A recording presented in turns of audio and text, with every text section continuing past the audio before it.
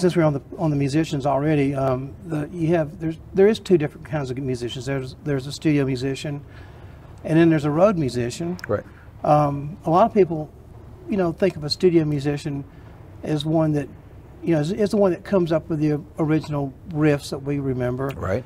And then the road musicians, our job is to recreate it, but they actually have to do more than just recreate it, because they have to.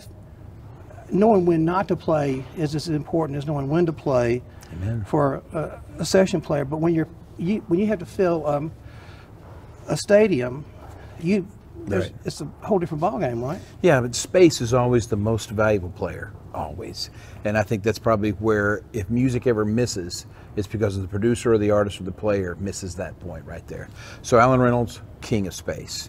And what space allows you to do is allows you to get inside the music with it and wear it and feel like it's you and kind of own it. You take perfect example, we were talking about this today. Off Rope in the Wind album, there's a song called Rodeo that was a single for us.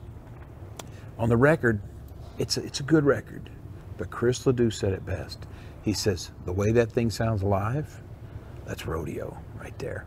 And so hearing that come from him, pretty cool. But you're right, the solos have to be less polite when you're playing it live. Mm-hmm. That's a great Solo way to has to grow some hair.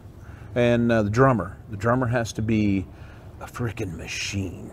Dynamics on a studio record, up and down. Live, those dynamics flatten out a little bit, or if anything, they just get louder. Mm-hmm. And so two totally different players usually, and the reason why is it's two totally different approaches.